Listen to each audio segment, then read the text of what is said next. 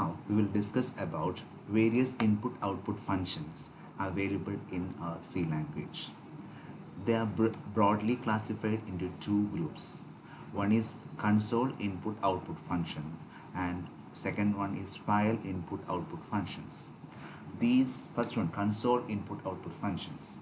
These functions receive input from the keyboard and write them to the visual display unit. Okay, and the file input-output function. This function perform input-output operation on the hard disk or your pen drive or a floppy. So this is the two type of functions available in C language. So first of all, we study about the console input output function, and the last module we will go through the file input output functions. Let's discuss about console input output functions. Keyboard and screen together called console. Okay. This is the behind the name of these functions. Console input-output functions are further classified into two: formatted input-output function and unformatted input-output functions. Okay, so we will go through the format input-output functions. The formatted input-output functions have these two functions, printf and scanf functions comes under this category. Okay, they provide the flexibility to receive input in some fixed format and to give the output in the desired format. So that's the printf and scanf functions. Okay, let's discuss about the printf function. In C programming language,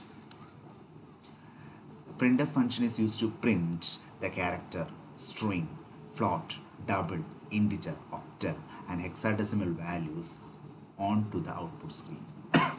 This function is used for printing the data to the output screen. We use printf function with %d format specifier to display the value of an integer variable.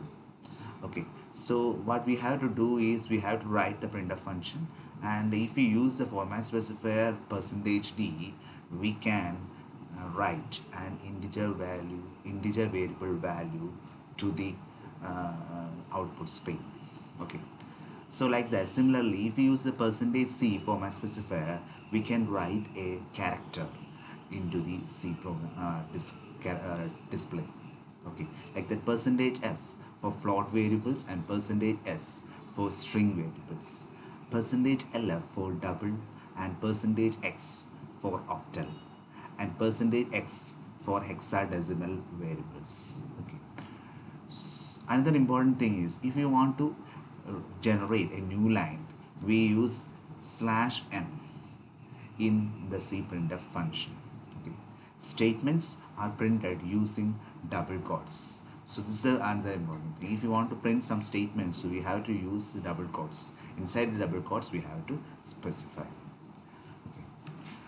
We will see some examples how to do all these things. Okay. Let me take a notepad. Use a notepad ++.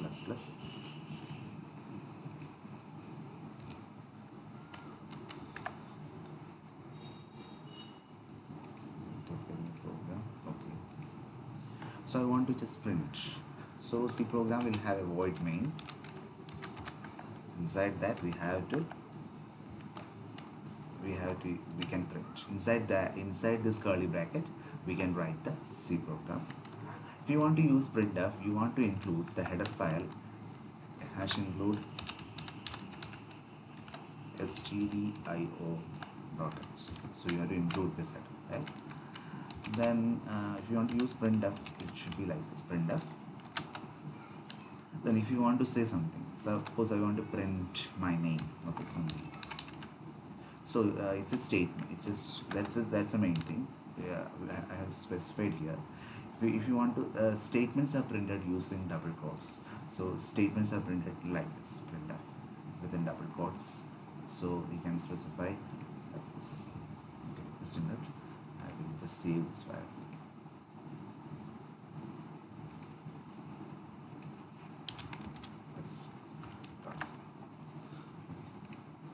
So statements are printed like this within double quotes.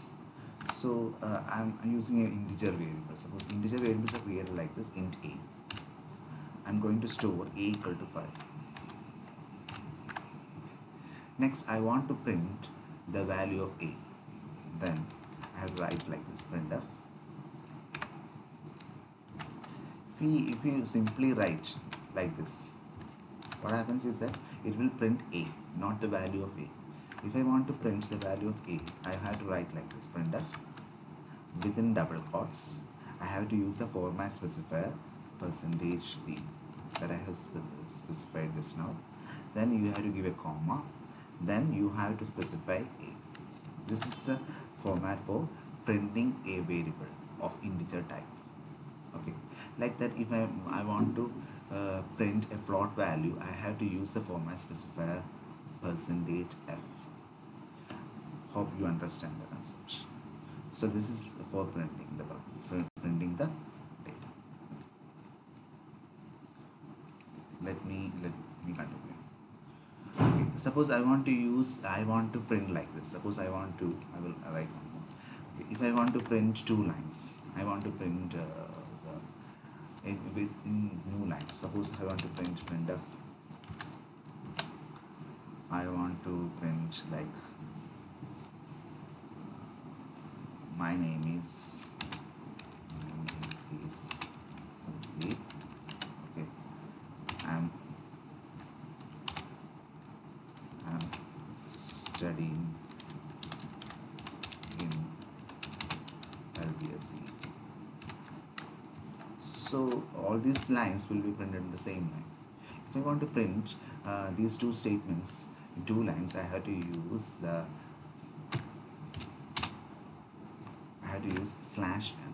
Slash is a backward slash. So we will discuss about this backward slash later. So these are the things we have discussed till now. So what we have to discuss is, if you want to print, we have to use printf functions, and in printf, if you want to print a statement, you have to use a double quotes, and if you want to print some values, okay, suppose I want to print a float value. Float means decimal value. I have to use a format specifier like this. And if I want to print in different lines, I have to use the format /n in printf. We'll discuss this later more thoroughly. Okay, so this is printf. Now we will go through scanf functions. In C programming language, scanf function is used to read character, string, numeric data from the keyboard. But scanf is used for reading and printf is used for writing. Make it clear. Okay. A format specifier %d is used in scanf statements so that the value entered is received as integer and %s for string. Ampersand is used before the variable name in scanf statement as like this. So in printf we don't want to use the ampersand, but in the case of scanf we have to use an ampersand sign. Okay, suppose we have used and of a. A is the variable. I am going to store the value, and if I use ampersand a, what compiler do is that will receive the input and go to the address of a. A will have an address which can be anything like 7635 or any number. Okay, any number assigned to that memory address will be that. So compiler will go to there and it will store there. After that, it will store the value on that particular address. So that's the indication of AND. If we use AND in C programming, what it means is that compiler will do all these process. It will check the address location of that variable, and we will find out that location and it will store that. So we should be very careful while using ampersand. Okay. Both printf and scanf functions are declared in stdio.h. That's why I have included stdio.h in the header in my program, because if I want to use the printf and scanf, I have to include this header file. Okay, header file in C library. All syntax in C language, including printf and scanf functions, are very much case sensitive. So it's very case sensitive functions are this. Okay, I will write scanf. I want to suppose I want to read a data. Suppose I have a variable b. This means if you write in b, what it means is that b is a variable Variable means I can it's a symbol which indicates a memory location. Int b means compiler will allocate a memory space in a computer which can store an integer value. Okay, and that variable will have an address, and that address will be assigned to this variable, the symbol b. So using this b symbol, I can access that memory location. Okay, so I want to read a data to b. What I have to write is that I have to write the format like this: scanf. Then we have to use a format specifier percentage %d. It's as an integer, so we have to specify like this. Then we have to give a comma. Then and of a. We have to write like the and of b. Sorry, and of b. So what the compiler will do is that it will scanf function will read the data, and that data will be stored in b. B will have a memory location, suppose it's 1000. Okay, data will be stored in thousands. So this is the format of scanf. Hope you understand the difference between printf and scanf. Printf is used for printing and scanf is used for reading. So if you want to read data from the user, you have to use scanf. If you want to say something to the user, we have to use printf.